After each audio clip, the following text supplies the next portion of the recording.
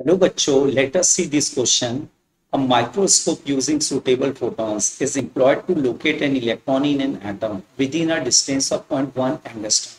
What is the uncertainty involved in measurement of its velocity? देखिए uncertainty in position आपको delta x given है 0.1 angstrom.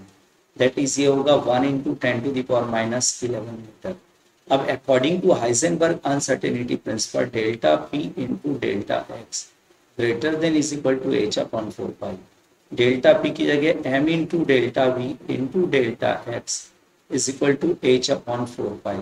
हमको delta we calculate करना है तो H upon 4 pi into M into क्या होगा डेल्टा एक्स. अब रख दीजिए 6.6 into 10 to the power minus 34, 4 into 3.14 into 9.1 into 10 to the power minus 31 into 10 to the power minus 11. ये पावर काट दीजिए तो बचा कितना 10 टू दावर 8 बचा पावर, है ना. तो 6.6 अपॉन 4 इंटू 3.14 इंटू 9.1 और इंटू 10 टू दावर 8. अब ये जब सॉल्व करेंगे तो 0.05787 into 10 to the power 8, that is 5.79 into 10 to the power 6 meter per second.